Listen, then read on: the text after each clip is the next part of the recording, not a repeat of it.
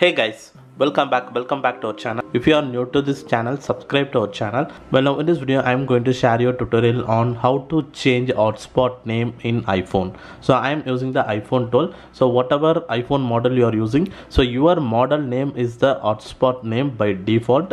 So once you enable the hotspot, so now I am currently enabled the hotspot in the iPhone. So now I can able to see the Wi-Fi name as iPhone 12. Your iPhone model name is your hotspot name by default. So in case if you bought the iPhone by new, or if you reset the iPhone, means hotspot name automatically changed to the iPhone model name. Now to change the hotspot name, the first thing is that just to go to the settings option, and here click on the general and click on the about section. So now under the about section, here is a name.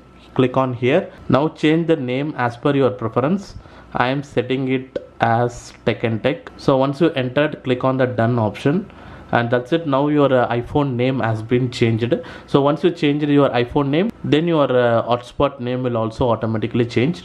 Now just long press this mobile network, and one time just disable the hotspot and again enable the hotspot.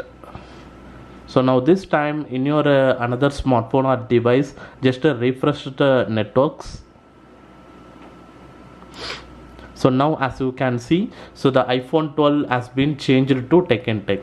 So now this is the iPhone 12 hotspot Wi-Fi. Well, now that's it on this video guys. Once you changed your iPhone model name in your iPhone, then the hotspot name will also change, and what name you are actually given, that will be shown in the available network Wi-Fi list in other devices. Well, now that's it on this video guys, and if this tutorial helpful for you, means hit the like button below, and if you are new to this channel, subscribe to our channel, and thanks for watching this video guys.